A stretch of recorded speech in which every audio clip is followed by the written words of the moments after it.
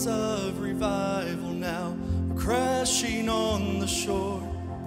A movement of your spirit like we've never seen before. And every eye will look and see the glory of the coming of the Lord. Tsunamis of revival now are crashing on the shore. A movement of your spirit like we've never seen before. And every eye will look and see the glory of the coming of the Lord. Tsunamis of revival now are crashing on the shore. A movement of your spirit like we've never seen before.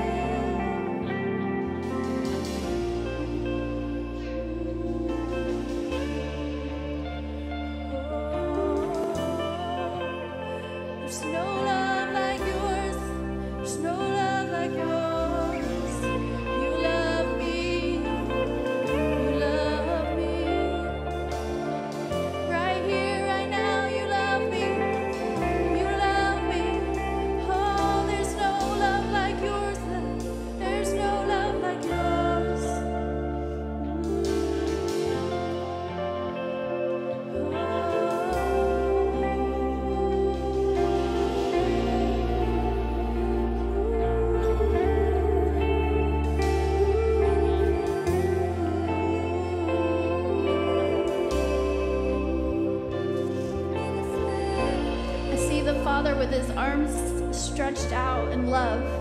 He's not waiting for you to repent. He's not waiting for you to change your ways. He's not waiting for anything but just you to surrender to him. He's just here with love. It's not a love that's conditional. It's not a love that says, hey, go get your stuff right and then come back and I'll love you. But it's a love right here, right now, in this very moment that overtakes everything that's going on in your world that's not right. And I just hear him saying, my love for you is greater than any love you've ever felt. There's nothing greater than the love of Christ, because he doesn't put conditions on his love. Oh, there's no love greater than his. There's no love greater than his. Oh, there's no love greater than his. Just receive it. Just receive it. Just receive it. Just believe in it. Just believe in it.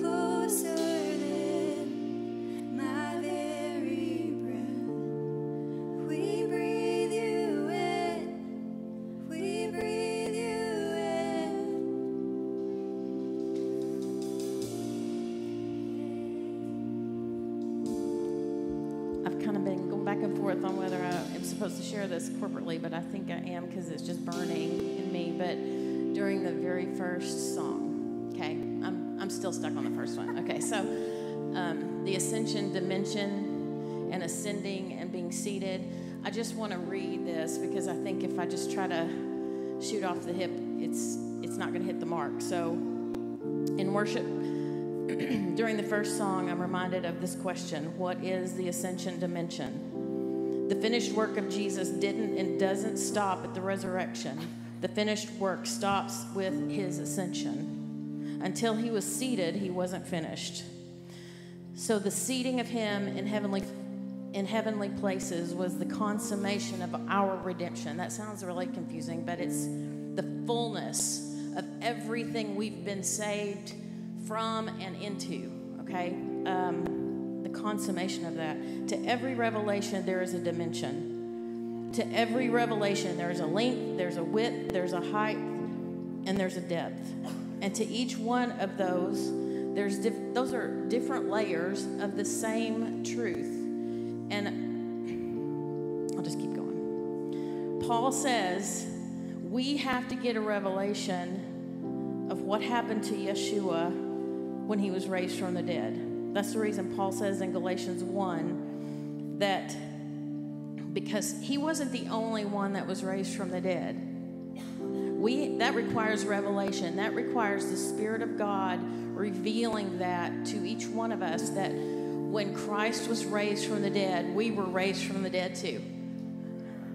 And we weren't just like, we think that revelation is like, it's not like Lazarus, and it's not like Jairus' daughter, and it's not like the widow at Zarephath's son. That was a physical resurrection, but they were raised, and they still had a dead spirit. This is being raised physically, yes, but being spiritually raised from the dead so that we can be seated in a new realm right now, where we can be alive in both places and we can bring heaven on earth, which is what this church is all about. And this church might not feel comfortable or normal, but one of the reasons it's unique is because it's all about this ascension dimension and understanding that God gave us, Jesus, Yeshua, gave us access to stand in heaven while we're standing on this earth. And we can be the agents and the portals and the gateways that bring heaven here. We do not have to wait until we die. Death is not your savior. Death is not the answer. Death, you do not have to wait for the kingdom after you die. You get to have it now. And we live below that. We live so far underneath that bar, and yet God is saying, you haven't had enough revelation yet of what happened on the cross, what happened when I came out of the tomb. You came with me. I don't understand that. Like, time in and of itself, we think very linearly, but it's not like that. We were there when you received the Lord and you take in all that he gives you, all that he brings into your spirit. When the Holy Spirit comes to live in you, you are now of another realm. You are now in two places at one time, at all times. In fact, there may be more than that, but I know there's at least two places you're in. And so to sit in heavenly places, that's not anything to take lightly. And we may not look like we're really excited, but we really need to get excited, because this is going to be the answer. We are the answer. We know that. He's the answer. We're just here with hands and feet and a mouth and whatever, but he's really coming. And he's really got the power, and he's going to be really demonstrating signs and wonders in each one of us that we won't even recognize each other. I'm telling you, I look a lot better up there than I do down here. And this is the worst I'm ever going to look, I promise you. And this is the worst you're ever going to look, because it's just going to get better and better and more beautiful and more powerful. And each one of us just has to put on the mind of Christ and not be pattern of this world, but truly believe He has everything you need and more than you need, more than you can even handle, more than you can handle. So I just encourage each one of us to realize who we are. God, help us realize who we are together, corporately, not just me, all of us together. Help, I'm just anointing, I'm just shaking under something, I don't know, but Lord, I just ask right now that the power of the Holy Spirit come upon each one of us in the fullness of the gifts that you have given us, they're ours, and give us a sense of release to move into realms that we can't understand or know or see, but are real, more real than what is seen. In Jesus' name.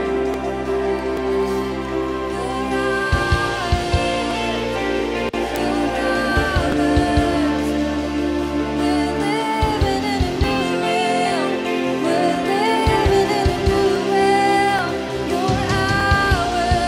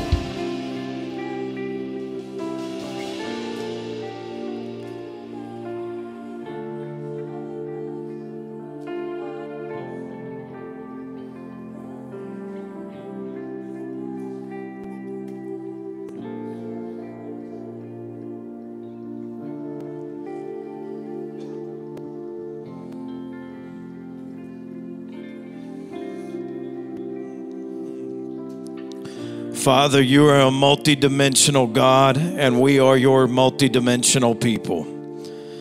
So, Father, we thank you for your death, burial, resurrection, and ascension.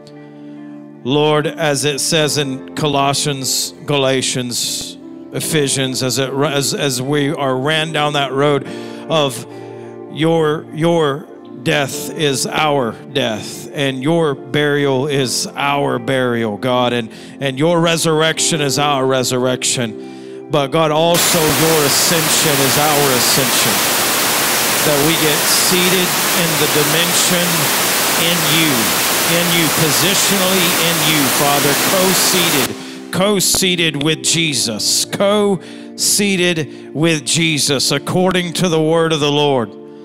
Lord, I thank you, God, for a multi-dimensional people.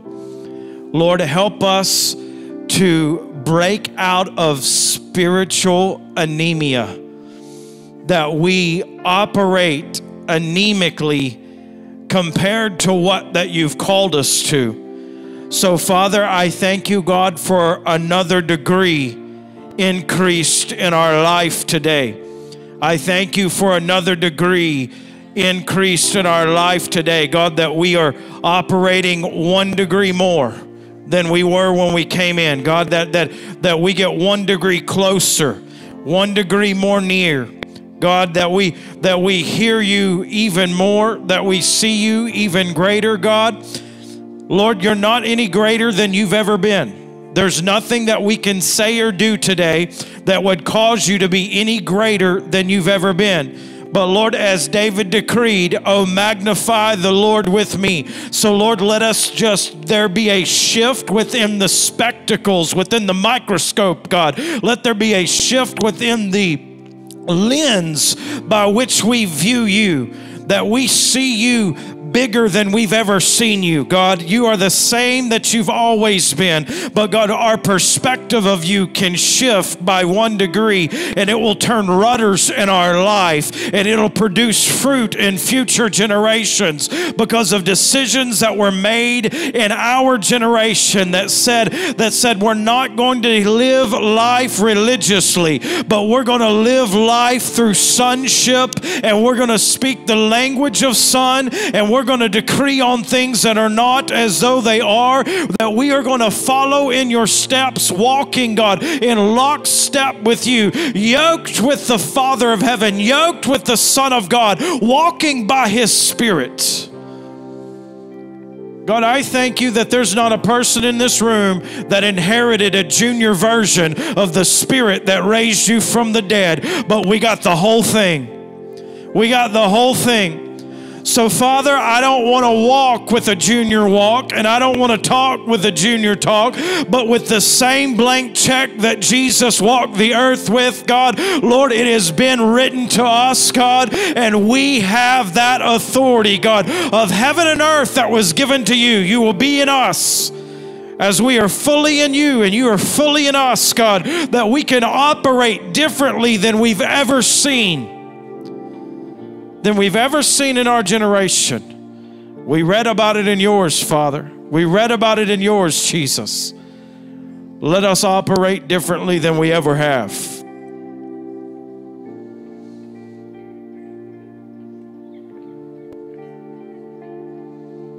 God, I thank you for them just coming into the process of what they are becoming, and today's another step closer. Today's another step closer. God, there's no progressive sanctification, but we got it all. There's no progressive righteousness, but we got the same. There's no progression of your Spirit. We either got it or we don't. We either got your righteousness or we didn't get any of it. So since we got it all, Lord, now we mature and we walk through the process of maturation. Just like my children don't get keys to things that'll kill them. So, Father, you cut us off sometimes from things that would harm us. But as we mature in revelation, you release the inheritance of keys.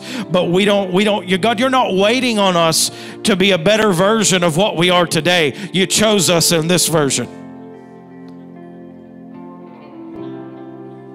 Nobody has to be, well, I can't wait until I'm more anointed like God saw me. No. You're just as anointed. You're anointed now. You're anointed now. Father, let us mature in the revelation of what's already on us, of who we already are. No more striving to become better sons. We are your sons now. We are your sons now, enfolded into the identity of who you are and who you've called us to be.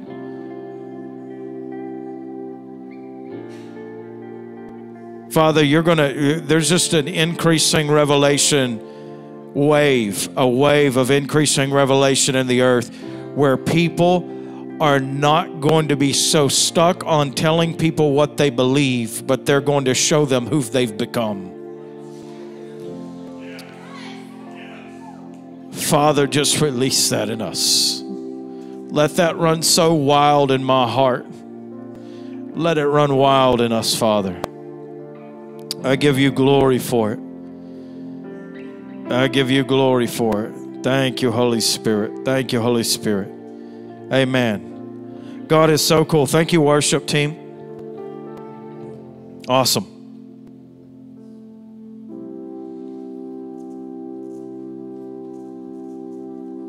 Welcome to Kingdom Culture. We're glad you're here. If you're in a posture of prayer, whatever, just remain. That's fine. I don't care if they dared pray for the whole service. They don't have to stay there and pray the whole service. They're not obligated to do that now because I said that. Hey, I want to prophesy to a couple things that I was seeing in the room by way of the Spirit.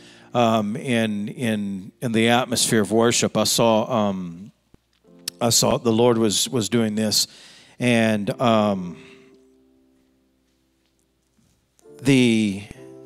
I saw like an arrow.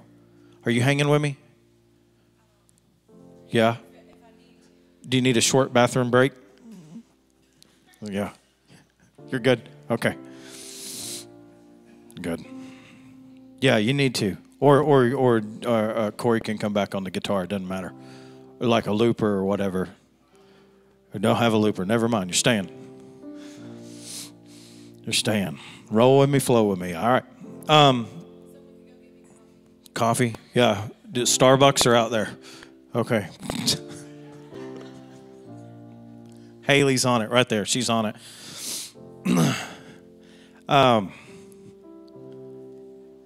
This is something I was seeing in the worship, and I saw an arrow shot in another environment, and it quickly fizzled. It did not do what you intended it to do when it left the bow. And I heard the Father say, "Shoot it again." And you're like, "I already tried this and it didn't work." And I heard the Father say, "Shoot it again." And you shot, and it hit, and it was hitting bullseye, because He said the environment has changed. And because you shifted in the environment, the thing that did not work previously will now work. And then I saw you sowing a seed and said that thing didn't grow before. And now I see the seed that was dormant coming to life. I saw the Father, and He took the shore. He went on the shore, and the disciples had fished all night long and they did not catch anything. And He showed up and He said, "Have you caught any fish?" They said, "Nothing."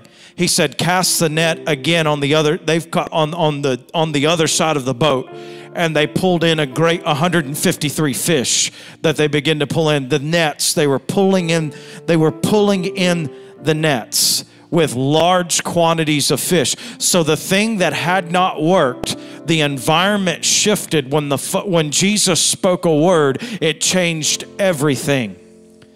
And I just want to prophesy over somebody, the thing that did not work in a previous environment, don't give up on something. If the Father's unctioning you to do it again and strike the ground again, this time go with the expectation that the environment has changed and there is going to be a difference that happens now. You're about to hit bullseyes that had previously evaded you. Bullseyes that had previously evaded you. The fish that you couldn't find, the Father is speaking again, and you're about to find harvest, and you're about to find abundance, because the environment has now responded to the voice of the Father, and you have shifted with the environment. I just see the arrow that fizzled and did not do what it was. You shot and it was avoided. It was a blank. It was voided.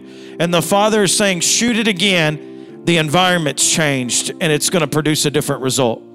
So I just released that over somebody. Father, I thank you, God, for doing that. God, it's probably for multiple people in the room, and that's okay, God. And sometimes we call people out specifically, and sometimes, Lord, we just speak because there's a multiplicity of things that are happening in the room. So, Father, I just decree this word over some, God. And Lord, I specifically know maybe some that it was for, and Lord, but you know who it's all for. And Lord, I thank you, God, for just doing this and bringing somebody the encouragement, God, that this thing is going to sound different, it's going to look different, and their expectation is about to increase to another degree that they've not seen before, because the environment has shifted and something has distinctly changed, and things that might not have worked before are about to work now, not because they got better at it, but because their ear was hearing the Father and what He was doing, and it was creating a ripening in the environment, saying the time is now. So, Father, I thank you for doing that and what all that means, for who all it means. And I just give you glory for it. Amen. Amen. All right.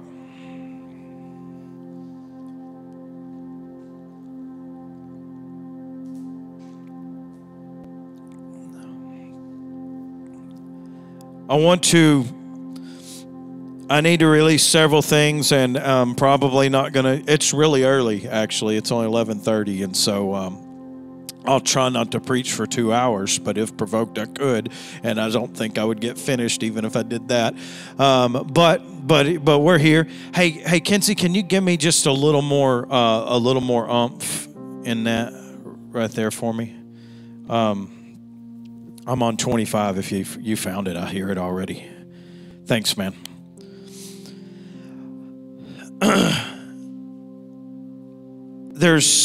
Where did I start? Holy Spirit, help us.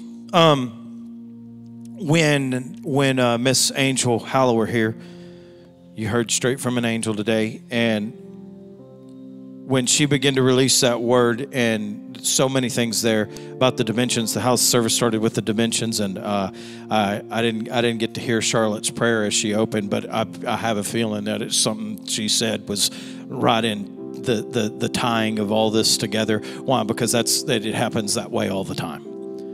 Because it happens that way all the time. And when Angel was speaking, and she started the renewing of your mind, to not be conformed to the patterns of this world. And that word, and it depends on which translation that you read that says pattern. Some of them says, do not be conformed to the world, but be transformed by the renewing of your mind, depending on what translation you're reading. But there's some that distinctly say, be not conformed to the patterns of this world. Why? Because the world has patterns. And the problem in a lot of things that are happening in our life is in the pattern that we subscribe to. Can I say it like that? The problem is in the pattern that you've subscribed to and that you've partnered with, that is always going to produce that specific result, okay? I prefer, it depending on, so let's do it this way. In And I'm going to get back to that. It's Romans 12:2, by the way. Okay. I got 2 bars. That just to encourage you that there's 2 out of 3 bars that I'll have to quit when that stops. There's some things that I just feel the Father stirring some distinct things, even nationally, in me, of some things that I see. I just see him just flipping the script of things that the enemy was planning, and we're going to see some plans that get so exposed, and some people that are going to hang on the gallows that they built. And I'm seeing some things, and so I want to break some patterns. I want some patterns to be broken off of you, because dogs return to their vomit. The problem is when you think like you've always thought, you will always do what you've always done to get that result. And I know I just gave that word of, hey, do that. It's the obedience of the word. You didn't catch fish all night long, but now I'm telling you to release the net again. Release the net again. And they pulled in a great number of fish. So what is the Father speaking to you and going with that? So as we've been in this, especially this year, this word of just hear and obey. That is your job, is hear and obey. You are all ministers. You are all equipped to minister. There's no, listen, let's break this off of our mind that some of you are working for the world and some of you are working for the Lord. There is no working for the world once you become a believer. There is only working for the Lord. In all you do, do it as unto the Lord. Now, you all have different titles. Some of you may be called whatever. Some of you are called other things that you don't hear. And you get called all kinds of things, and you have all kinds of titles. But the Father calls you sons and daughters. And that is what you operate from, is the position of sons and daughters. So don't get hung up on one day I'm going to be in full-time occupational ministry. As somebody that's been in what we call full-time occupational ministry, I thank God that He birthed in our hearts and done things that we launched businesses. And I thank God for the revelation that ministry and marketplace, kingdom and marketplace, are not two separate things. They go in together. They walk hand in hand. The marketplace is part of the kingdom.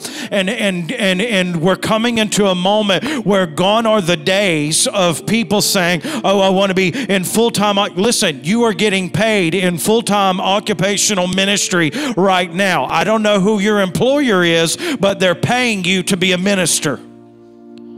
You are getting paid to minister. Why? Because tomorrow somebody's going to walk into your life that is needing a right now rhema word from heaven, and you are the mobile tabernacle of heaven on earth, saying that I am the vehicle of God's presence to release this right now thing into your life. What is your job? Hear and obey. You are all ministers. You are all ministers. He called us all. Didn't we hear that recently? 100% of us He called ministers. Now, some He called prophets, and some He called pastors, and some He called apostles, and some teachers, and some evangelists, but all are called ministers. Come on. You're all ministers. Of what? The gospel.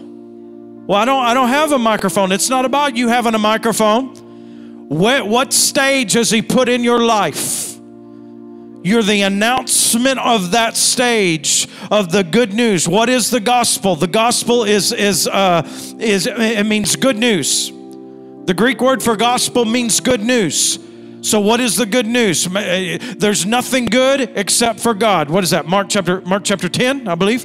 Why do you call me good, and why do you call me good? There's none good except God alone. So if God is good, every good and perfect thing comes from above. Are you with me?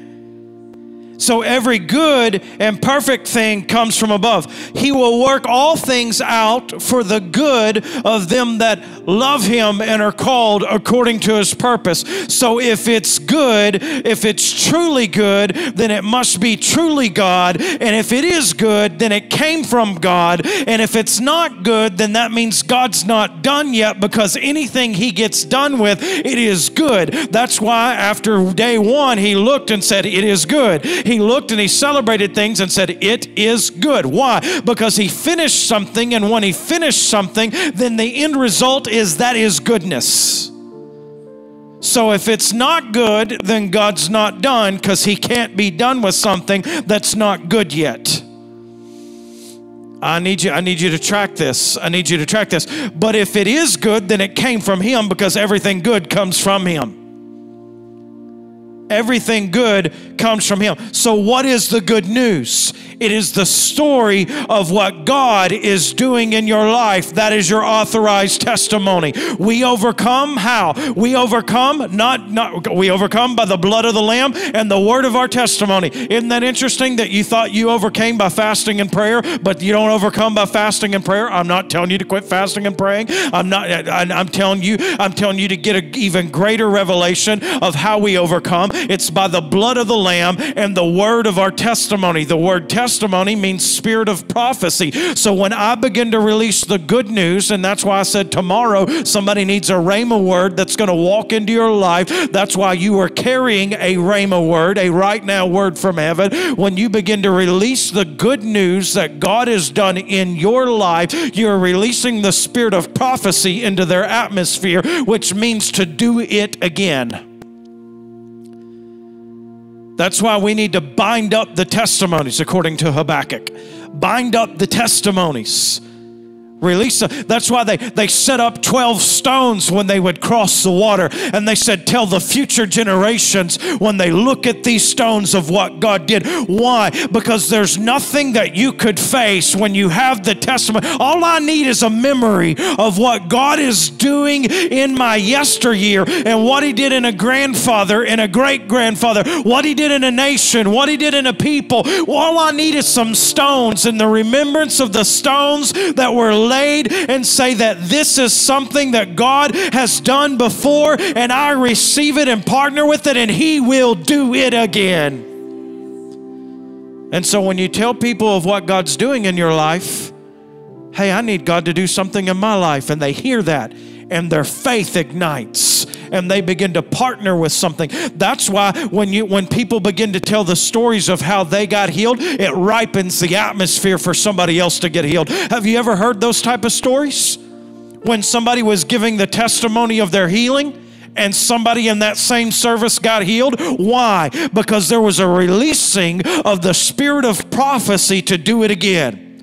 That's why we tell you, text us when you get a breakthrough, healing, financial, whatever that it is. That's why we want to hear these stories. There will be, I prophesy to you now, there will be future services at Kingdom Culture where I don't preach like this, because we had to line up the people to release the testimonies of what had happened in just the past 7 days. And they begin to, we come here as the equipping ground. What is this? What are these gifts? They're for they're apostles and prophets and pastors and teachers and evangelists. What is that for? It's for the edifying of the body and the equipping of the saints, not the heathen. Oh, crap. Come on, man. We got to get this one now. Why is it a big deal? Because we don't need it. Listen, God never told us to go get decisions. He said, go get disciples. and we're trying to get people to come in so that they can sign a card and check a box and say that I'm a believer now. That is the entry gate to it all. In fact, I know as blasphemous and upside down as it might seem for the Western American church, because we have built our churches on we need the lost people to come in and get saved. That's because you sucked at discipleship for so long that you couldn't equip anybody to release a believer into the street. Let's not let ourselves off the hook. So how many, oh man. So how many people do we need to see come? Now listen, if somebody comes next week and they want to get saved, I'm not telling them no. But this is the barn. This is the storehouse. This is the launching ground for you to come into an environment and get equipped so that you're launched into the harvest field. This is not the harvest field. The harvest field is everywhere you go outside of this. Everywhere you put your foot down is a place that's being delivered into your hand. And when you get equipped, you will become a walking, breathing epistle. You will become the good news. You will begin to release 3:16 of your name, saying this is what God has done in my life and this is what he'll do in yours. And they'll become believers. And they won't have to kneel down at a gas pump and repeat a prayer after you. They will see the son that you've become, and it will ignite faith on the inside of them and the atmosphere of their world. Man, it's like, I want to see lost people come. I want you to be so equipped that you become walking revivalists to see lost people transformed by the glory of God. That's how Jesus designed it. I'm sorry for what religion in the American church has given you, but that's how it was designed, to say this is the equipping ground. This is the equipping ground. So what could be the greatest testimony that the American church ever has? That they stop seeing people saved inside the church, but they equipped their people and they started seeing mass revival in the streets. Mass revival, where people were being saved and healed and delivered and set free. Or we can just, if you don't like that, we can tell you the story of how you guys all need to get the lost people to come here so that they can hear my message and they can see my face on the screen, and we can build my ministry of how many people came to Christ under Josh Caldwell and Ministries International of the Episcopal bishops, and we can see this. Or we can all step into the authorization that we are ministers and sons and daughters. That my testimony is my microphone. And you just walked in the sound of my voice. You just stepped into my atmosphere. And the greater you let this revelation come, the more of an epicenter you become to send a ripple effect into whatever atmospheres that you walk into. That's why we have historical men of God that walked into that. That's why Charles Finney walked into the factory and he did not preach, even though he was a preacher, but he walked into the factory. Grown men shut the machines down and fell on the floor in prayer and in repentance, and he didn't say a word. He just walked into the building. This actually happened. Did you know that there was a president named Abraham Lincoln that would shut down the cities of Seattle and Denver, and he would shut down the cities across America at noon, at lunchtime? They were shut down for prayer, preparing people to go into the Civil War. The government, when righteous people were there, and not stupid people, when righteous people were there, I make no apologies for that. When people that were trying to, now listen, let me help you with this. You're not always going to get it right, but where's your heart even when you get it wrong? Can I help you with that? Where's your heart? Even it's like, I don't know what God's calling. I don't want to miss God. Listen, stop thinking that way. You're not going to miss him. I can't swing and miss. Well, Josh, no, you swung it. No, no, stop thinking that way. You're not going to swing and miss. Well, I've said this 10 times. I'll say it to you 10 times more. I always like to use this example because it's appropriate. Jonah, you remember him? You had a nursery wall, didn't you? Jonah. God said, go here.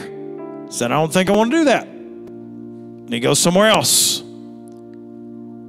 He was hearing God and trying to did not want to do what God said. And the scripture, if you go read it, he went down like 5 times. It says he went down here, down to Joppa, down into the ship. They throw him overboard. He goes down into the sea. A whale comes and he goes down into the whale. But then it says he repented. He changed the way he thought about what God was assigning him. I guess you obviously would at that point. And then it said he came up. It's like, it mentions like down like 5 times, but the first time it mentions up is when Jonah changes his mind. And then he gets vomited up. And if you even like to believe the maps in the back of your Bible, the course to Nineveh, you will discover that Jonah actually arrived in Nineveh faster than he would have by way of the whale. He arrived faster than if he would have just started walking there when God said go. Isn't that amazing? Guess what? Jonah was trying to miss God. Jesus shows up hundreds of years later and he says this, as Jonah was 3 days in the belly of the whale, so shall the Son of Man be 3 days in the heart of the earth. Isn't that the guy that was trying to do what God said? He was not like, I ain't having it. I ain't doing that. If Jonah, who was trying to not do what God said to do, became a type and shadow of Christ, how much more so will you, trying to do what God has told you to do, not miss it? You can't miss it, because even if you do, there was still a love for God in Jonah. Now, he hated what he heard from God, but it didn't change the fact there was still a love for God inside of Jonah. And God rescued him. My point is this: if your heart is in the right place, how much more so are you not going to miss this? So stop sitting on the sideline wondering, am I going to make this? Am I going to miss this? You're not going to swing and miss. Like, Josh, I just swung and missed yesterday, but then you're going to discover that the thing you called failure yesterday is what opened up the door for success today. I have not got to any of these things yet that I was wanting to tell you. I started with this, Romans 12:2. The problem is in the pattern. I like numbers. I like numbers a lot. All right? Like them a lot. Why? Because mathematics is exact. No matter what people on YouTube are telling you now, mathematics are 2 + 2 is 4. It's absolute. It's 4. Okay? I like mathematics. There's just this beautiful consistency with math. English language, not so much. You know, why? It baffles me. I don't know who was designing silent letters, but it's just like, I don't know. They're probably in hell. I don't know. And like for real, knife. I don't know. Let's throw a K in there. I don't mess them up. Like to my knowledge, there's not a word that is N-I-F-E. What that would have sufficed. No, let's put a K. Put a K in there. That'll mess them up. Well, because you're trying to do this, there's a lot of languages that aren't as near as complicated as the English language, and the consistency of it, because we do, just like it. That's why it infuriates me. It infuriates me because home is H-O-M-E and comb is not C-O-M-E, and that makes me mad. Because comb is C-O-M-B, and that's stupid. If come is C-O-M-E, then home should be H-O-M-E, but that wouldn't make sense. So it should be home and comb, C-O-M-E. I'm just saying. We could have done some things differently, and it's a silent letter. Don't worry about it. I'm just going to start putting silent numbers in people's names and stuff. I thought about it with my kids. I'm just going to put how do you spell Cason? C-7-A-S-O-N. Don't worry about that 7. It's silent. It makes just as much sense. You don't pronounce the 7. It's silent. Well, why is it there? But 2 + 2 is always 4. And I like that. Because with all these hard rules, I before E. Oh, okay, I got that. Oh, wait, except after C. Or as in neighbor and way. Neither one of those have C's in them, but you flip it around so you don't know what you're talking about. Whatever. All right, I gotta quit. I gotta quit that. I gotta moving right along. 2 + 2 = 4. And sometimes you're in a pattern of, I'm gonna get 2 and 2 and 2 and 4 and then 6 and you get this thing and you're just constantly adding, you're constantly in this pattern of producing something and some people are like, well, I'm in a pattern of, it's like, well, and people do this. We think like this. Listen, there's nothing new under the sun. They say history repeats itself. History repeats itself. There's nothing new under the sun. Why? Because there's a pattern so long as the earth remains. Seed, time, harvest, so long as it remains. Why? Because there's a pattern to this thing. There's a pattern. There is a pattern. And so we see this. We see this in nations, rise and falls, ebbs and flows. We see this in economies. We see it in economies. Let me help you. If you want to make some money, start watching the stock market, okay? Now, I'm not telling you to watch them all. I'm telling you to pick one out. Pick one out and start reviewing it from its genesis. Start reviewing it from its genesis and then watching how it does. And then after that thing stabilizes, okay? Take Apple. Apple, for example, okay? You like Apple? Maybe you don't like them apples. But I like Apple. What's largest tech thing, billions, multi-billion, over $100 billion. You can find their analysis of things online. They have more cash on hand than they have debt. That's always a good sign for a company. Always a good sign. They have cash overseas that they don't move it here for tax purposes. But they do things. They do things, and there's a pattern to stuff, okay? Now, you go back to the 90s and look at Apple, and you'll kick yourself because you could have bought it for less than $8 a share. Would have been a good thing. Just saying, would have been good, all right? So it's hard to see that pattern. But after it stabilized and the iPhone came out in 2006 and changed the world, and 50% of their sales comes off new iPhones, Lord bless them. And so they sell all these things, and you can pick this and you can watch the ebbs and flows of history of something and see that this goes up and down. It happens this way. They release things in certain quarters of the year. When do the new iPhones come out? They come out in like September, October, every year. I wonder why. Well, because Christmas happens every year in quarter 4. Black Friday happens.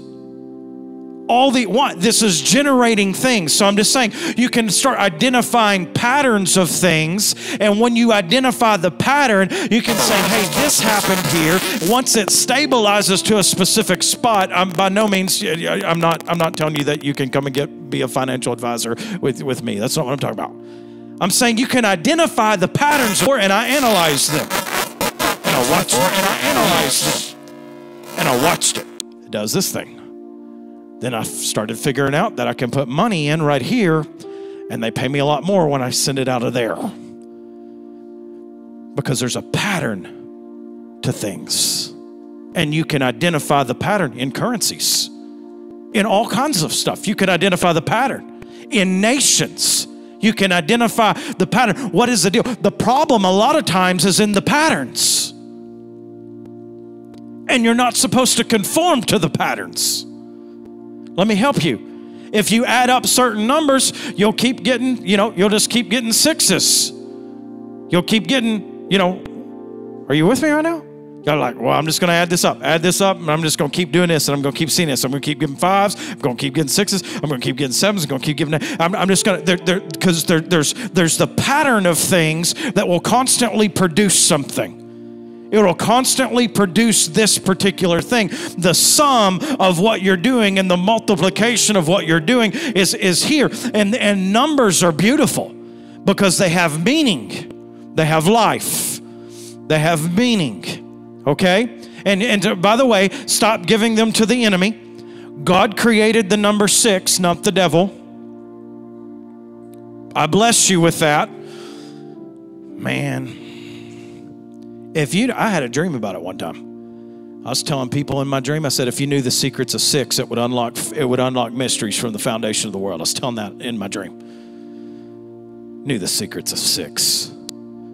Because 6 is the 4 corners of the earth, the up and down, the number of man. It's a multi-dimensional number. I haven't found a 6 in Jacob's stairway yet, but I'm convinced there's probably one in there somewhere. 6. Because why are people thinking the 6 is devil? Because 666 is a mark of the beast, and so it's the devil's number. The problem is just in the pattern. And so many people are stuck on a 666, they're missing the blessing of 6. Because God did not create rainbows to be pride months. He created them to be promises. He did not create 6 and say, here, you can have this one, devil. And I know some of you are convinced that he created California for the devil, but maybe he did not. He didn't create California and say, hey, you can have this one. I'm not willing that any should perish, but all have everlasting life. I'll leave the 99 to go and find the 1. Come on, man. He's jealous for that. He's going after that. So while the problem is in the pattern, if you'll change how you think, you'll see a different pattern that will arise, and you'll say, hey, I can partner with this because there's a problem in the pattern where I'm always coming up in this pattern, and I'm always on the merry-go-round of the pattern because the pattern will always produce what the pattern has always produced. And the problem is in the pattern. The problem is in the pattern. But if you just change one of the numbers in the pattern, you can come out and say, well, instead of this one, I got to this one. Instead of this, I got to grace. Instead of this, I got to new beginnings. I got to completion. I got to government. I got to establish new beginnings. And I got to ascending numbers and descending numbers. And I got into the 88s and the 44s and the 24s and the 2s that are the witness of everything. And I got into all these numbers that have life, and they have all of these things, and I don't have time to do an entire life on numbers, and they're unending. But the pattern of them, if you just change one of the numbers, then it changes everything of the pattern. And now you're thinking differently than you've ever thought. Now let me give it to you like this. Your life a lot of times can feel like a merry-go-round until you change the pattern. I want you to see it. Jesus shows up and says these words. Actually, John the Baptist shows up with one sermon, and it's this one. Repent, the kingdom of heaven is at hand. What did we, Romans 12:2. Do not be conformed to the patterns of this world, but be transformed. How? By the renewing of your mind.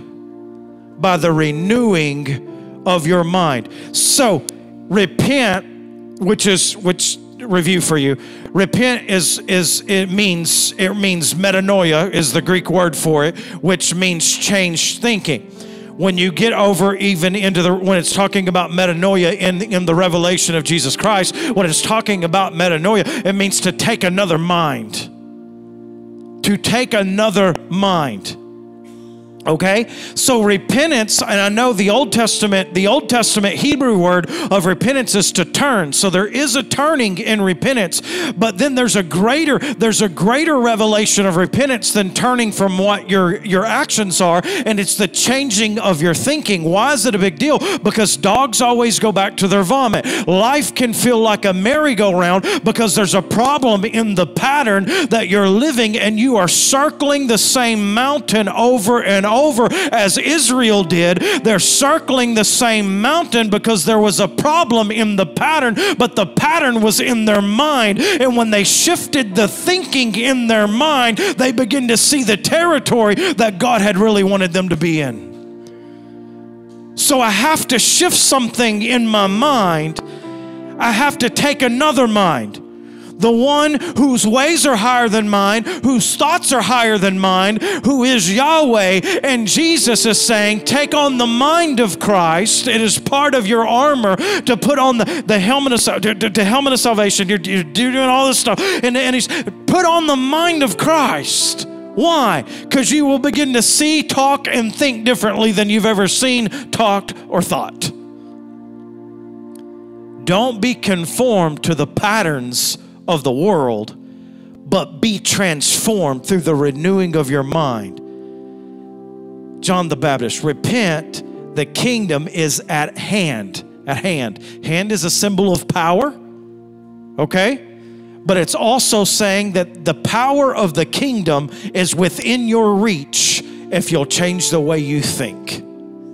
If you'll break the conformity of the pattern of the world off of your thinking and take another mind, the invisible realm will become more real to you than you ever imagined. John said, everything that you can see was made by what you do not see, so what you do not see is actually more real than everything you can see. But the only way that you'll ever access the power of what you cannot see is to change the pattern of how you think.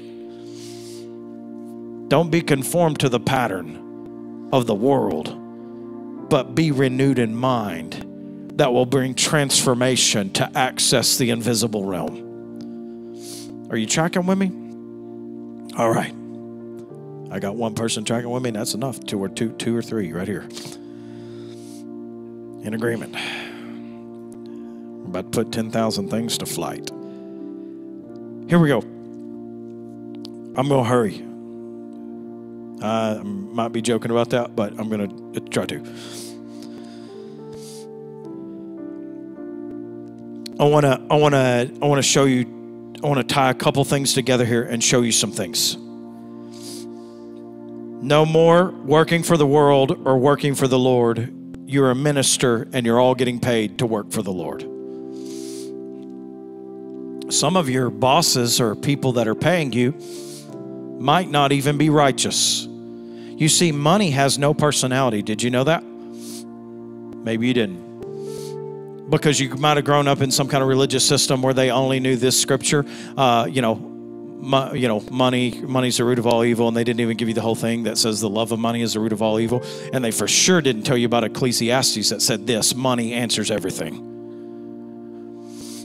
And they told you Jesus was homeless and poor, some kind of bum, which is such a lie. They brought treasure chests the size of coffins. Wise people. There were more than 3 of them, by the way. I'm going to completely butcher the Christmas story from your mind. There were more than 3 wise men. There were probably at least 12. And they learned how to study the stars through the descendants of Daniel, who was over the Magi that knew how to, and it's not astrology reading horoscopes, it's astronomy, because God's making big announcements in the heavens. And still is. There's people now living in the earth that can decipher the Hebrew Mazzaroth, and they can tell you about future events, not because they know horoscopes, because the Spirit of the Lord has gifted them to read the skies. Man, I just like, some of us like, no, it's too much for me. I had some of you until that point. At that point, nope, it's too much for me. Well, listen. You go to the state fairs anywhere you want. They're going to do like palm readings, and they're going to do tarot cards and stuff like that. Let me help you. There are really people that can read things about your life. From a descended perspective, they have an anointing and a gift on them. Why? Because God's gifts are what? They're without repentance, meaning that God will not change his mind about what he put on your life. You show me somebody that's truly, they might be in witchcraft and they may be telling things, but if they're accurate, they're probably really just a prophet on the run, because there's a gift of prophecy on them. I know true prophets. I know somebody that's truly a prophet. When he was a kid, like 5 years old, people would pay him to draw their house, and he'd never even been there. He could draw it.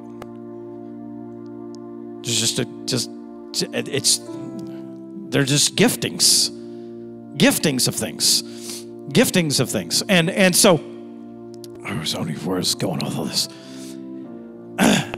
And so his gifts are without repentance, resting on your life. All right. So he speaks in the stars. There you go. He speaks in those things. They're following the stars for a period of like 2 years, by the way. And they get to Jesus, and they're carrying 3 gifts. That's why we thought there were 3 wise men, because they had gold, frankincense, and myrrh. And we thought, well, there must be 3 of them. No. There is an entourage, because they're not stupid. They're wise men. Wisdom always brings a gift to the king. Well, I preach that 100 ways a Sunday right now. But wisdom always brings a gift to the king. In fact, I can in the Old Testament, if you didn't bring a gift to the king, you could actually be put to death. I'll leave you alone. Wisdom always brings a gift, and it was something of extravagance, and it was treasure chest the size of coffins with gold, frankincense, and myrrh, which were extremely valuable. Gold, obviously valuable, but I don't think we understand the value of frankincense and myrrh so much that a person could break over an alabaster box and they said, this is a year's wages. There's treasure chests filled with this type of spices and oils. The jar of oil, said, hey, they're coming, the collectors are coming. What do you want me to do, Elisha? What do you got? Nothing except a jar of oil. I want you to go in there. We're going to multiply that. Then she goes, I did that. What do you want me to do? Go to the marketplace, sell it, and you sell it all. You and your sons will pay off the debts, and you'll live on the rest as an inheritance. It's extremely valuable stuff. And so Jesus might have been born into obscurity, but he became extremely wealthy at an extremely early point in his life. And they brought these things in. They would not have been 3 wise men carrying around this, because you have seen the Western movies and people get robbed, right? Or you've turned on Twitter and saw Chicago and see that people get robbed. I don't even know how they got robbed. I'm pretty sure there was gun-free zone stickers everywhere. So I don't know how anybody got robbed. Because the gun, I don't even know how those guns fire with the sticker, just like it causes the guns to not work. I don't know. Whatever. Problems in the pattern. And so we see these, and it always messes with me on that when people do that. Like, just like gun-free, like it didn't, there was no COVID-free zone stickers. Like, it should have worked just as well. I mean, it did work. You had to wear a mask when you walked in the restaurant, but COVID would not come to your table because you could take it off. So it just like, it was very selective. God didn't send COVID, by the way. Why? Because he's not into giving viruses to people. And if he was, then why was he so hacked off at old people? Yeah, whatever. I'm just saying, whatever. Anyways, I gotta go.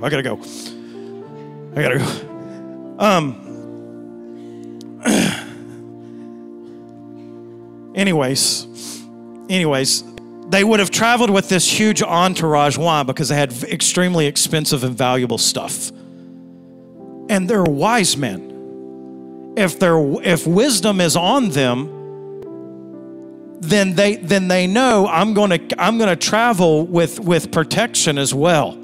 Okay? So Jesus isn't homeless. He's not poor. How do you know? Listen, let me help you. Well, the Son of Man had nowhere to lay his head. He's talking about governments, guys. Foxes have holes. This is not what I was preaching about, but dadgummit, I'm going to. Foxes have holes. He said this to Herod. You go tell that sly fox. He's talking about a Herod. Foxes have holes. Birds have nests, which is a representation of the Roman government. But the Son of Man has nowhere to lay his head. He's like, no, listen. Come on. He had a pillow. Probably a My Pillow, but he had one. He had a pillow, man. Come on, the guy that births the dream of My Pillow from heaven. I just need you to know he's not running around without a pillow. That's not what he's talking about. The government, he has nowhere to lay his head because they were expecting him to even up until some of the final moments of his life, they thought he was fixing to set up an earthly throne to overthrow the Roman government. Herods have holes. They have a place to rule from. And birds have nests. They have a place to rule from. But the Son of Man's got nowhere here to lay his head. He's talking about governments. There's a government on him that has no end, but it's not of the pattern of this world. It is of a pattern of heaven. I need you to see that. Why? Because you are in the world, but you're not of the world. That's a big deal. If you go read the prayer of Jesus, which is the Lord's Prayer, not Matthew 6, it's not the Lord's Prayer, it's the disciples' prayer, but John 17 is the Lord's Prayer. And in the Lord's Prayer of John 17, he says of you and I that they're not any more part of the world than I am. What? He says in John chapter 3, and he's having a conversation with Nicodemus in the night, and he said, you must be born again. The word born again means to be born from above, from another dimension. If you're born again, you are not of the world. You are in the world, but you are of heaven. You are now a diplomatic, you are a walking diplomat, citizen of heaven, and diplomats have the authorization to speak on behalf of where they are from, which may be both frightening and empowering at the same time, because when you open up your mouth, the heavens are listening, and they're responding to your words that you're releasing into the atmosphere. And so when you begin to release an echoes, where we get the English word echo, because you're hearing a sound from heaven and you're releasing that out of partnership in the earth, you're releasing on earth as it is in heaven. This happened in Acts chapter 2. They heard a sound. It's the Greek word echoes. There's an echoes from heaven. All right? Keep tracking with me. We're going to run together. So this is all this, bring this into culmination. The problem is in the pattern. But if you are conformed to the patterns of this world, then you're going to miss the power of the invisible realm. But if you'll renew your mind, it's within your reach and it's within your grasp. And just change the way that you think. It's a big deal. Why is it a big deal? How many people in your life did you see try to do better? And they did better for 3 months because they tried to do better. They tried to do better, and they did better for just a little while. You might not be picking this up. Let me help you right now. People that are in prison, if Jesus doesn't change the way they think, they oftentimes go back to prison. They're sitting in the cell right now, plotting about what business that they're going to do that's illegal when they get out. But when Jesus changes the way they think, they're rescued from that prison, and there's something that shifts within their life, and they never go back. Prison did not work for people that didn't go back. Prison's not working, by the way. Look at the percentage of the ones that go back. Why? Because punishment will never cause you to change your behavior. Kindness will. What? Kindness. His kindness leads people into repentance. So when I begin to be kind to people out of the love of God, it begins to shift how they think. It begins to shift how they think. Now, listen, this isn't an excuse for you to coddle your demon. God. Some things you've been trying to shout at that you're going to have to cast out and say that I'm done with this weed growing in my life. And because I'm done with that, I'm shifting how I think because I'm tired of the merry-go-round that this seed is producing in me. So I'm going to stop partnering with that seed and I'm going to eat a different harvest. I'm going to eat a different harvest. It's a big deal. It's a big deal. 1 Samuel 15. Oh, I got to hurry. And Samuel said to Saul, the Lord sent me to anoint you king over his people Israel. Now therefore listen to the words of the Lord. Thus says the Lord of hosts, I have noted what Amalek did to Israel in opposing them on the way when they came up out of Egypt. Now go and strike Amalek and devote to destruction all that they have. Do not spare them, but kill both man and woman, child and infant, ox and sheep, camel and donkey. So Saul summoned the people and numbered them in Telaim, 200,000 men on foot and 10,000 men of Judah. And Saul came to the city of Amalek and lay it in wait in the valley. And Saul said to the Kenites, depart, go down from among the Amalekites, lest I destroy you with them, for you showed kindness to all the people of Israel when they came out of Egypt. So the Kenites departed from among the Amalekites, and Saul defeated the Amalekites from Havilah as far as Shur, which is east of Egypt, and he took Agag. He took Agag, the king of the Amalekites, alive and devoted to destruction all the people with the edge of the sword. He was supposed to take everybody out, but he saves the king of the Amalekites, Agag. The seed, the weed that was supposed to be uprooted, was not uprooted.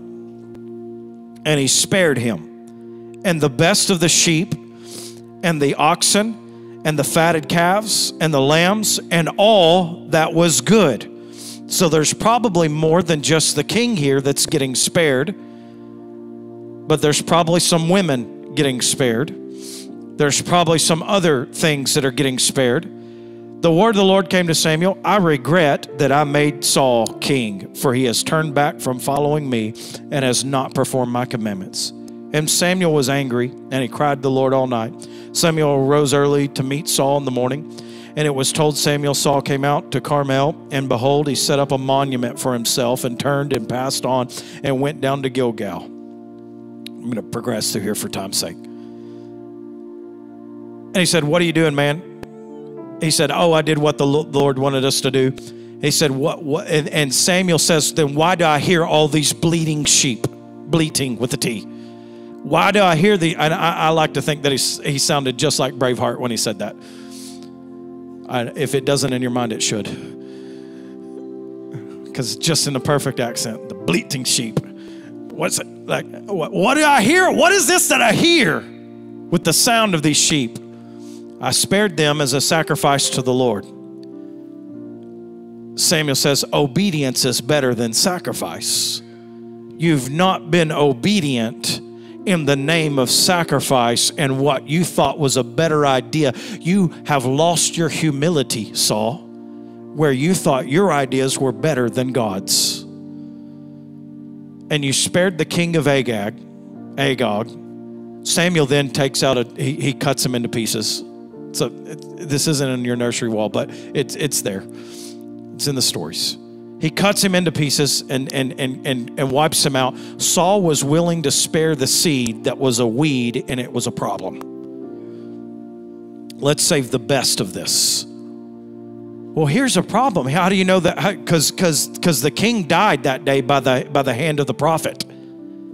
He died that day by the hand of the prophet. But then when we get over to Esther, we find that Haman was what? I'm going to read that to you because in case somebody didn't want to believe me. Just read it to you. Let's go over there, Esther. Where's he at?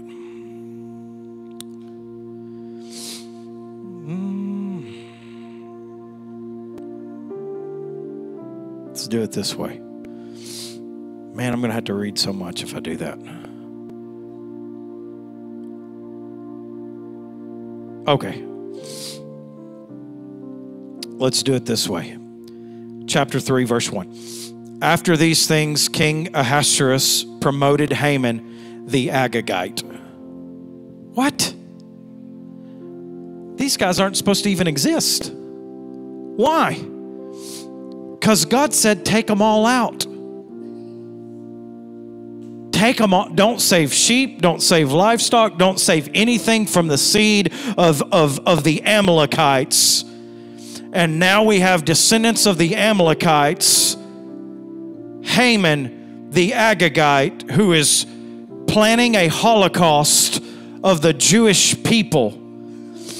And God has Esther in place. The thing that you thought was a better idea is a bigger deal than you think. It's important that you not partner with any weed in your life that you identify as a weed, because it's trying to choke out the plan of God in your life. This is Mark chapter number 4, the parable of seeds, the sower, the parable of the sower. There's some that fell on thorny ground, product of another seed. It's trying to choke out the words of God. You have to understand that anytime I'm partnering with the underbrush and the thorn and the wheat, or the tares and the weeds in life, it's trying to choke out the things that God is saying over my life. I cannot partner with that. It is a big deal because it's trying to lead to my destruction at a later moment. But God, in His grace, has said, you need to uproot that. Uproot that. Give it to me and I'll uproot it. You're not going to swing and miss. He's already finished all this stuff. You don't have to live with your issue not one more day. Is the Spirit of the Lord here today? Okay, then what's the scripture say? Where the Spirit of the Lord is, there's freedom. So you don't have to leave here, you can leave here with zero bondage. Because the Spirit of the Lord is here in power and freedom. The weapons of our God are mighty to the pulling down of strongholds. You don't have to leave here with a stronghold. You don't have to leave here with the issue. And if you're not careful to see your issue as God's glory and opportunity, then your issue has the ability to become your identity, because you empower the deception and the lie that this is who you are. And that's a big problem, because that issue is not who you are. You are God's son. You're God's daughter. That's who you are. So I cannot partner with any other weeds that are telling me a different story. I cannot, I need to take captive every thought that would exalt itself against the thoughts of God. I can't allow this weed to grow in my mind anymore. I cannot allow the mockery in the back of my mind, because if you're not careful, the Ishmael of your mind will always end up mocking the Isaacs in your heart. So you better send Ishmael on his way and say that I'm not here with the bondwoman and the bondson of slavery when I've got the word of promise on the inside of me. I'm going to partner with a different story. I'm done letting the weeds grow in my mind. Well, Adam, when he was created, he had the job of tending the garden. You too are tending the garden of your mind. What seeds are you allowing to grow? They determine the future you're going to experience. So I need to partner with a different seed. The awesome thing and beautiful thing about Esther, listen, we celebrate Samson because he picked up the jawbone of a donkey and killed 1,000, and we don't celebrate Esther near as much. One of the greatest warriors to ever live was Queen Esther, and she never picked up the sword. She warred through intimacy with the king. Come on. Samson picked up a jawbone. But Esther just had the whisper. She had the ear of the king. And her whisper prevented a Holocaust. She stopped a war because of her position with the king. I need to run a little while. She stopped the war because of her position with the king. And she said, come on, she's like, he's not even summoned me these 30 days because Mordecai came to her, who was her adopted, it was her uncle because she was an orphan. Oh, his story just gets better and better. She's an orphan, and her uncle takes her in as a one said, hey, you're going to come live with me, and you're going to be a part of this. And now Vashti's not doing what she's supposed to do. The king summoned her, and she chose to stay at the feast instead of coming. And he said, hey, if we allow this, then there's going to be no respect. He said, we can't do this. And they kicked her out and said, you're no longer king. You're no longer going to be queen. And said, now we need to find another queen. So bring all the fine virgins, that bring the ones that look good, whatever. This is the Bible. This is, at first attraction's completely physical. And so, anyways, it's like, bring them all here. Bring them all here. And she had a beautiful figure is what the scripture says. She's pretty to look at. And she found favor. She found favor there. And all of this stuff's happened. She's an orphan. And Mordecai said, you got to get up here. Something's about to shift. There's something that's happening here. And she finds favor, and the crown rests on her head. And she becomes the queen in this moment. And now Haman is plotting a Holocaust, and Mordecai, after a few years of his reign, Mordecai said, you got to go before the king. She said, he's not summoned me these 30 days. I don't know what that king was thinking, but he's like, I haven't summoned me these 30 days. And he's like, listen, you got to go anyway. You got to go anyway. She's like, well, the penalty is death if he doesn't release the scepter to me. And he said, Esther, if you don't do this, why do you think you're going to escape the wrath coming to the Jewish people? But if you don't, relief and deliverance will arise from another place. But who knows whether or not you've been born for such a time as this? An orphan seed is getting the identity called out in her because she had a spiritual father.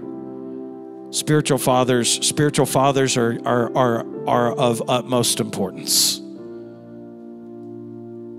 Hopefully your biological father can be your spiritual father, but if your biological father can't be your spiritual father, the Lord will provide you a spiritual father. Walk in lockstep with spiritual fathers and let them speak to the identity on the inside of you. And he starts calling forth the identity of this orphan seed that is Esther and says, you were born for this day. Come on, that's heavy words for an orphan. You were born for this day. You're born for this day. And her nearness to the king was able to prevent disaster from coming. Come on. The entire New Testament is not about sanctification by faith. It's about the grace to be adopted. The grace to be adopted. Stop running around like you're an orphan seed when you have a good Father in heaven who's calling out the identity in you and saying that issue and those weeds don't belong to you. If you'll give them to me, you'll never see them again.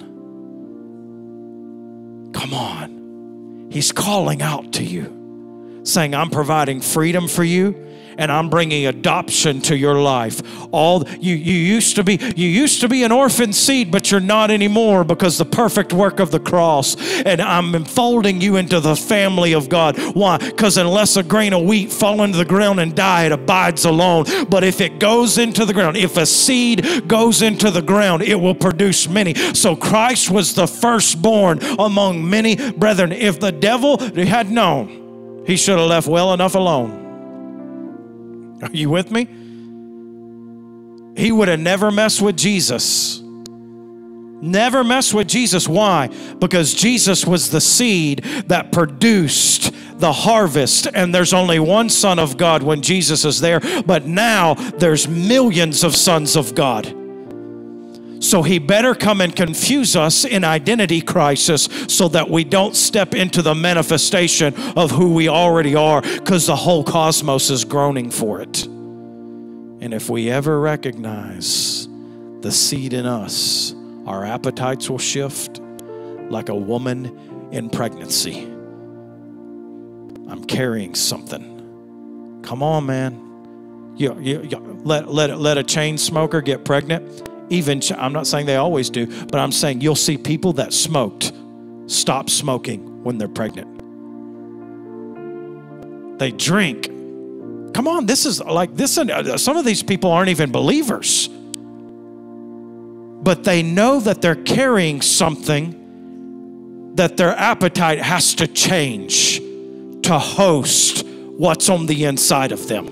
If you ever recognize the seed on the inside of you, you'll begin to shift your appetite and say, I'm done eating this and I'm done eating that, but now I can taste and see that the Lord is good and he's put something of his goodness on the inside of me. I'm going to feast from his table and from the heavenly realities that are my access. Okay, I got to go to point number 2. Man. Operate like I can't. I'm gonna quit. My wife says our minds can only take so much, so I'm gonna prophesy that longer minds take more. Father, bring us longer sermons. Yeah, I want to tell you about the Zion realm that's right now. I feel like there's a shifting that is happening. Sometimes it's hard because I've never ministered at this point internationally, but in America, I feel like that there's a major dynamic shift that's happening. You know, I really am quitting.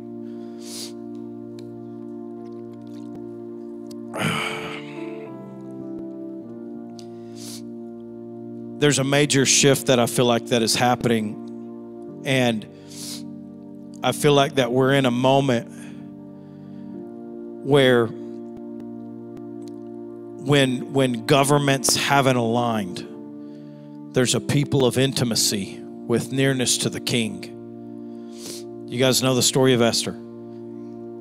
Holocaust was prevented. He hated, despised Mordecai. And Mordecai ended up wearing the ring that was on Haman's finger. And the gallows that Haman had built 50 feet high in his yard. He hung on his own gallows. He was hung on his own gallows. There's coming such an exposing of the enemy's plan that God is shifting some things to what they meant for evil is going to be turned back on them. And I'm seeing this as this happened in the days of Esther. I'm seeing there's an anointing now for people of nearness to begin to whisper to the inclined ear of their Heavenly Father. And some things are shifting in the earth. I feel like in an accelerated manner. Where people that were plotting plans are about to eat their own fruit. I don't know when it's all going to look. I don't know. Here, let me encourage you this so that you don't think I'm, a false prophet in three months. if that didn't happen. Jesus has been quickly coming for 2,000 years. Okay? So, Salah. The plans of heaven here. I'm seeing in January of 2020. God didn't start speaking to me about, he didn't tell me anything about pandemics. I'm not telling you he didn't tell anybody about them. I'm saying he didn't tell me about pandemics. He started speaking to me about this guy playing in the NBA named Zion Williamson. I'm not a, definitely not a Pelicans fan. I don't know why anybody would be. But Zion Williamson, he played for Duke, strike two.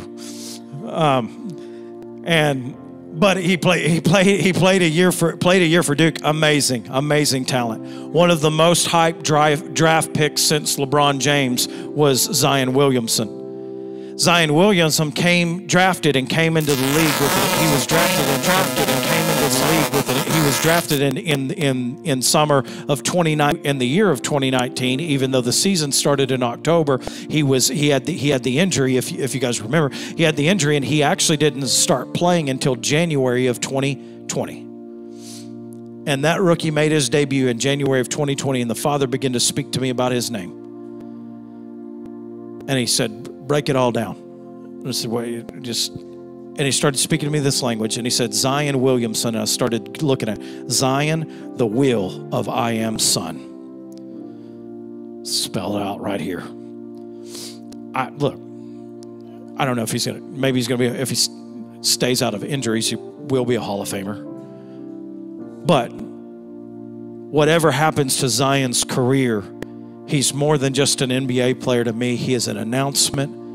I don't even know where that guy's faith is, but I'll tell you this. He came as an announcement to a shifting in dimensions. Nobody came into the league named pandemic or, Wuhan flu or anything like that or whatever. Nobody came in the league named that. But somebody came in the league and they made their debut in January of 2020, Zion, the will of the I am Son. And it started igniting something on the inside of me. David wrote about it a lot. Zion is mentioned over 100 times in the scripture. Out of the over 100 times that it's mentioned in the scripture, around 90 of those times come from David and Isaiah. It's amazing. I don't have time. I don't have time to go down that road. But I'm saying he was telling me about this shift, and I'm seeing this shift of people of Zion. People of Zion that are awakening to the degree in this moment where there's nearness to the King that is preventing things in the earth, and it's also releasing things in the earth. Don't prescribe to the dose of fear. Let me help you. Recession is less something that actually happens to you and more an idea that you partnered with.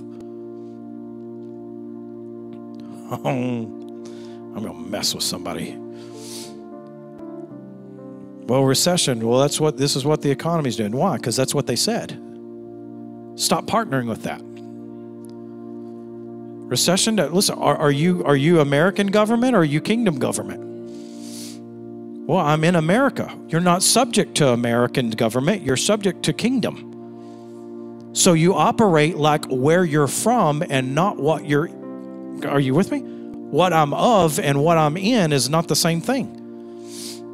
The pattern of the world brings conformity that will always lead to death because it's natural. And the natural mind is always walking me to death, but the supernatural mind is always walking me to life. And if I'll shift the pattern of how I think, I'll see what I've not seen. Change the pattern of how you think. Seeing a shifting here where things are going to be turned on people and the exposing. God's going to expose some things in such a way in the coming days. I don't know what it's all going to look like, but I just feel like the Lord is like there's just a spirit of Esther. There's a spirit of Esther that says that I was born for this day, and nearness to the King is about to release something in the earth. Nearness to the King is about to, and it came from somebody that came out of an orphan seed. An orphan seed This is you and I, friend. Once we were orphans, but now we are sons and daughters. So we can't run around thinking like orphans anymore. We belong to Him. We are His, and He is ours. Stand with me. I got to quit. I can't talk about Zion anymore right now. It's the will of the I Am Son, and it is for now. I was going to read Hebrews 12, and it tells you it's now. There's several in Psalms, several in Isaiah. It's now. It was a literal place in the day of David, and a spiritual place in the day of David. And he wove in and out of that thinking. In and out of that thinking. And Hebrews 12 said we've already come to the spiritual mountain that is Zion. We have access. We have access to a multidimensional God. You're not subject to everything in the earth, guys. Stop operating by like we are so reactionary. I see a storm, and knee-jerk reaction is to start doing this, this, and this because there's a storm. No. Don't react. Respond. You do know that they don't call them first reactors, don't you?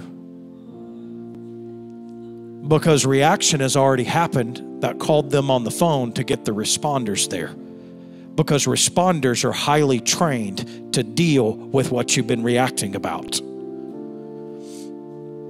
So when I break out of the reactionary thinking of what I just heard on the news and what I just seen in the bank account and what just the thing that I just heard, and I'm not going to react to that, but how do I respond to that?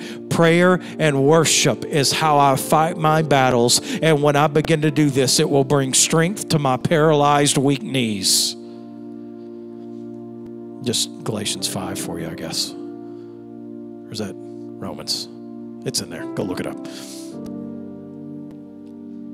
Prayer and worship. This is how I respond. Peace be still moments.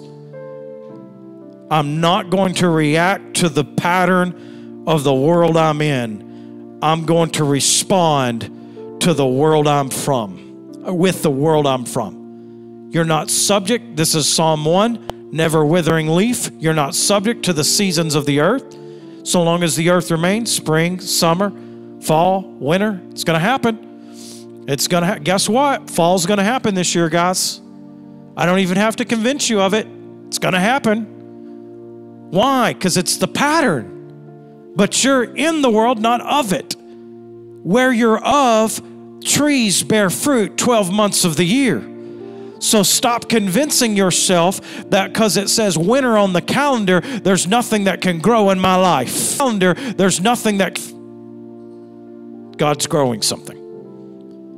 He's cultivating something. He's incubating something. Get ready for just a dynamic. We're going to see such a shift, I feel like, in kingdom business, where there's going to be such a distinction to why is this business so prosperous, and it'll be traced back to the kingdom. Traced back to the kingdom. There'll be a kingdom business. Come on. There'll be two people that buy into the same franchise. One will be kingdom and one won't. One will succeed and the other won't.